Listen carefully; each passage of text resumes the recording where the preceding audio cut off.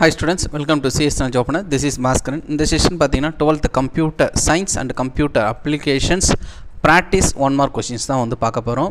So already நம்மளோட சேனலில் வந்து பார்த்தீங்கன்னா 12th CS English medium and Tamil medium pace பண்ணி ஸ்டடி மெட்டீரியல் அண்டு ஆஃப்-இயர்லி எக்ஸாமை பேஸ் பண்ணி இம்பார்ட்டன்ட் கொஷின்ஸ் வந்து கொடுத்துருந்தோம். நிறைய ஸ்டூடெண்ட்ஸ் கேட்டது என்னென்னா 1 mark practice questions last year நம்ம எப்படி கொடுப்போமோ அதே போல் இந்த அகாடமிக் இயரும் வந்து கேட்டிருந்தீங்க. ஸோ இப்போ அதை தான் வந்து பார்க்க போகிறோம். So 12th computer science English medium and Tamil medium பொறுத்த வரைக்கும் நமக்கு டெக்ஸ்டுவல் 1 மார்க் ஓகேங்களா. ஸோ உங்களோட டெக்ஸ்டுவல் 1 மார்க் சாப்டர் வைஸ் வந்து கொடுத்துருக்கேன். ஸோ இந்த சாப்டர் வைஸில் இருக்கிற இந்த 1 மார்க்ஸை நீங்கள் தரவாக கோத்ரூ பண்ணலாம். அண்ட் தென் வந்து பார்த்தீங்கன்னா ஃபைனலாக பாட்டம் பேஜில் என்ன கொடுத்துருப்பேன்னா ப்ராக்டிஸ் 1 மார்க் செக்ஷன்றதை நான் கொடுத்து வந்திருப்பேன் ஓகேங்களா. ஸோ 16 சாப்டர்ஸ்க்கு ஃபஸ்ட்டு கீ ஆன்சர் கொடுத்துருப்பேன் both English medium and Tamil medium ஓகேங்களா. ஸோ 2 மீடியம் ஸ்டூடெண்ட்ஸ்க்கும் நான் இப்படி தான் சேம் இன்ஸ்ட்ரக்ஷன் தான் நான் சொல்கிறேன். அண்ட் தென் ஃபைனலாக வந்து பார்த்தீங்கன்னா லாஸ்ட் பேஜில் ப்ராக்டிஸ் 1 மார்க் கொஸ்டின்ஸ்ன்றது கொடுத்துருப்பேன். இது வந்து பார்த்தீங்கன்னா சாப்டர் வைஸ் எல்லாமே வந்து பார்த்தீங்கன்னா கம்பைன் பண்ணி கொடுத்துருப்பேன்.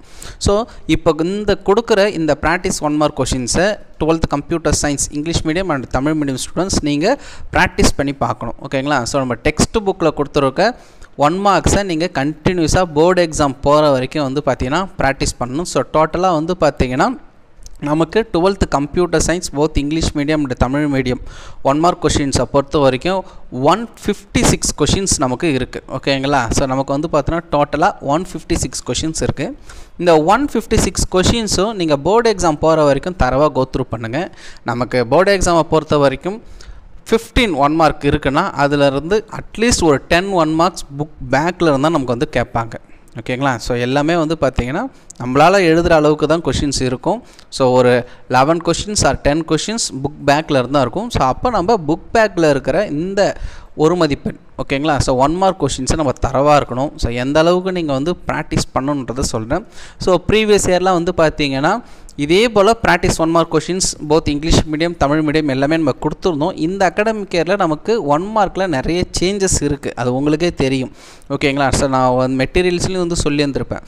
ஸோ அதெல்லாம் நம்ம என்ன பண்ணியிருக்கோம், ஸ்கிப் பண்ணிவிட்டு கரெக்டான 1 வேர்டு என்னவோ அதை தான் வந்து கிளியராக கொடுத்துருக்கோம். ஸோ இங்கே கொடுத்துருக்கிற இந்த 156 1 மார்க்ஸ் ஓகேங்களா ஒரு மதிப்பெண்ணை நீங்கள் பயிற்சி பண்ணணுன்றதை சொல்கிறேன் ஓகேங்களா. தமிழ் மீடியம் பொறுத்த வரைக்கும் பயிற்சி ஒரு மதிப்பெண்ன்றதை கொடுத்துருக்கேன். ஸோ இங்கிலீஷ் மீடியம் பொறுத்த வரைக்கும் ப்ராக்டிஸ் 1 மார்க் கொஷின்ஸை கொடுத்துருக்கேன். ஸோ இந்த 1 மார்க் கொஷின்ஸை தரவாக நீங்கள் என்ன பண்ணுங்கன்னா ப்ராக்டிஸ் பண்ணுங்கள். And then 12th computer application ஸ்டூடெண்ட்ஸ்க்கும் both English medium and Tamil medium ஸ்டூடெண்ட்ஸ்க்கும் so chapter wise வந்து பார்த்திங்கன்னா நம்ம 1 மார்க்ஸ் வந்து கொடுத்துருக்கோம். சாப்டர் வைஸ் நீங்கள் ஃபஸ்ட்டு வந்து கோத்ரூ பண்ணுங்கள். ஸோ 18 சாப்டர்ஸ் இருக்குது. இந்த 18 சாப்டர்ஸில் இருக்கிற 1 மார்க்கை கோத்ரூ பண்ணி முடிச்சதுக்கப்புறம் ஃபைனலாக பாட்டம் பேஜில் என்ன கொடுத்துருப்பேன்னா ப்ராக்டிஸ் 1 மார்க் கொஷின்ஸ்ன்றதை கொடுத்துருப்பேன். ஸோ அதே போல் நீங்கள் என்ன பண்ணணும்னா ஒவ்வொரு கொஷின்ஸையும் வந்து பார்த்தீங்கன்னா ப்ராக்டிஸ் பண்ணிகிட்டே இருக்கணும். போர்டு எக்ஸாம் போகிற வரைக்கும் நம்ம வந்து பார்த்திங்கன்னா ப்ராக்டிஸ் பண்ணணும். ஸோ அப்போ தான் நம்மளால் ஈஸியாக என்ன பண்ண முடியும், பாஸ் பண்ணணுன்ற ஸ்டூடெண்ட்ஸ் வந்து பார்த்திங்கன்னா 1 மார்க்கில் கிளியராக இருக்கணும். ஸோ நான் கம்ப்யூட்டர் சயின்ஸ் அண்ட் கம்ப்யூட்டர் அப்ளிகேஷனில் பாஸ் பண்ணணும். ஸோ அப்போ பாஸ் பண்ணுறதுக்கான வழி வந்து பார்த்திங்கன்னா ஃபஸ்ட்டு 1 மார்க் தரவாக இருக்கணும். அப்போ எக்ஸாம் போகிற வரைக்கும் 1 மார்க்கை தரவாக நீங்கள் என்ன பண்ணணும், கோத்ரூ பண்ணிகிட்டே இருக்கணும். 15 1 மார்க் இருக்குன்னா அதுலேருந்து கண்டிப்பாக நமக்கு ஒரு 10 1 மார்க்ஸ் புக் பேக்கில் தான் வரும். ஸோ கம்ப்யூட்டர் அப்ளிகேஷனை பொறுத்த வரைக்கும் பெரும்பாலும் வந்து பார்த்திங்கன்னா கொஷின்ஸ் எல்லாமே வந்து புக் பேக்கில் இருந்தால் கொஷின்ஸ் அது அதிகமாக கேட்பாங்க கம்ப்யூட்டர் சயின்ஸை கம்பேர் பண்ணும்போது. ஸோ அப்போ இங்கே டோட்டலாக வந்து பார்த்திங்கன்னா நமக்கு 171 மார்க்ஸ் வந்து பார்த்திங்கன்னா கேட்டிருக்காங்க இங்கிலீஷ் மீடியத்தில். ஸோ தமிழ் மீடியம் பொறுத்த வரைக்கும் வந்து பார்த்திங்கன்னா 171 ஓகேங்களா. ஸோ 1 மார்க்ஸ் இருக்கும். ஸோ இங்கே என்னென்னா 12th கம்ப்யூட்டர் அப்ளிகேஷனில் chapter 3 database management system. So இந்த டேட்டாபேஸ் மேனேஜ்மெண்ட் சிஸ்டமில் ஆக்சுவலாக நமக்கு கொஸ்டின்ஸ் ஓகேங்களா. ஸோ இந்த இங்கிலீஷ் மீடியம் ஸ்டூடெண்ட்ஸை பொறுத்த வரைக்கும் கொஷின் லாஸ்ட் இயர் என்ன கொஷின்ஸ் இருந்ததோ அதே தான் வந்து இந்த அகாடமிக் கேட்டிருந்தாங்க. பட் தமிழ் மீடியம் பொறுத்த வரைக்கும் நமக்கு வந்து கொஷின்ஸ் வந்து சேஞ்ச் ஆகிருக்கும் ஓகேங்களா. ஆக்சுவலாக தமிழ் மீடியத்தில் கேட்டிருக்க இந்த கொஷின்ஸ் தான் உங்களுக்கு வந்து பார்த்திங்கன்னா கேட்டிருக்கணும் ஓகேங்களா. ஸோ இப்போ இங்கே என்ன கேட்டிருக்காங்களோ இந்த கொஷின் தான் இங்கிலீஷ் மீடியத்துலேயே வந்து கேட்டிருக்கணும். பட் ஆனால் உங்களுக்கு வந்து ரிவைஸ் எடிஷன் டெக்ஸ்ட் புக்கில் அப்படி கேட்காம லாஸ்ட் இயர் என்ன கேட்டிருந்தாங்களோ அதே தான் வந்து கேட்டிருந்தாங்க. ஸோ நம்ம டெக்ஸ்ட் புக்கில் என்ன இருந்ததோ அதே தான் வந்து கொடுத்துருக்கோம். ஸோ தமிழ் மீடியம் ஸ்டூடெண்ட்ஸை பொறுத்த வரைக்கும் உங்களுக்கு என்ன டெக்ஸ்ட் புக்கில் கேட்டிருக்காங்களோ ஸோ அந்த கொஷின்ஸ்க்கான ஆன்சர்ஸ் வந்து நம்ம வந்து கொடுத்துருக்கோம். ஸோ அதனால் நமக்கு சாப்டர் வைஸ் எல்லாமே நம்ம வந்து கொடுத்துருக்கோம். கொடுத்துட்டு ஃபைனலாக வந்து பார்த்தீங்கன்னா பயிற்சி ஒரு மதிப்பெண் வினாவும் நம்ம கொடுத்துருக்கோம். ஸோ அப்போ எக்ஸாம் போகிற வரைக்கும் நீங்கள் என்னென்னா இந்த பயிற்சி ஒரு மதிப்பெண் வினாவை பயிற்சி பண்ணிகிட்டே இருங்க, ப்ராக்டிஸ் பண்ணுங்கள். கண்டிப்பாக பாஸ் பண்ணணுன்ற ஸ்டூடெண்ட்ஸ் வந்து பார்த்திங்கன்னா இதை ப்ராக்டிஸ் பண்ணிங்கன்னா கண்டிப்பாக உங்களால் பாஸ் பண்ண முடியும். ஸோ உங்களை பொறுத்த வரைக்கும் வந்து பார்த்திங்கன்னா 171 கொஷின்ஸ் வந்து பார்த்திங்கன்னா நமக்கு தமிழ் மீடியம் ஸ்டூடெண்ட்ஸுக்கு வரும். இங்கிலீஷ் மீடியம் ஸ்டூடெண்ட்ஸை பொறுத்த வரைக்கும் 170 கொஷின்ஸ். ஏன்னா இந்த சாப்டர் 3ல் வந்து நமக்கு வேரியேஷன்றதுனால நமக்கு நம்பர்ஸ் வந்து பார்த்திங்கன்னா மிஸ் ஆகும். ஓகேங்களா? ஸோ அப்போ இப்போ இங்கே கொடுத்துருக்கிற 12th computer science and computer application both English medium and Tamil medium ஸ்டூடெண்ட்ஸுக்கு so 1 mark practice question and book back 1 marks வந்து வித் கீ ஆன்சரோடையே வந்து கொடுத்துருக்கோம்.